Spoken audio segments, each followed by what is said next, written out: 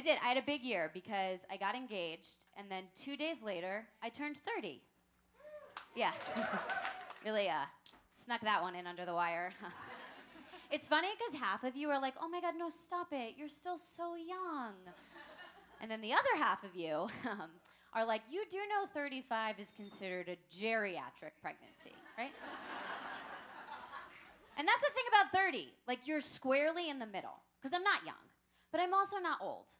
I'm like an in-betweenager, you know?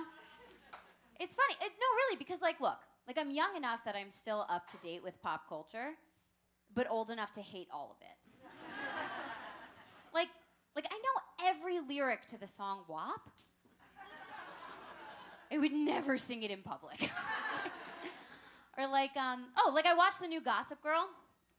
I got invested in the parent storylines. 30's a funny age because, like, I don't feel like it's weird that I'm on TikTok, but I don't understand anything they say on there. Like, Gen Z will post, like, comment on my post, a single skull emoji. Like, what? Like, are you laughing so hard you're dead? Or, like, is my comedy so bad it's dead? Or are you just a pirate? Oh, also tell me this. How do you get dressed to be 30 years old? Because I feel like my options are either pledging a sorority or dropping my twins at soccer practice. I need someone to make a Forever 31. But you know what? They're not going to do it. Because no one would want to be 31 forever.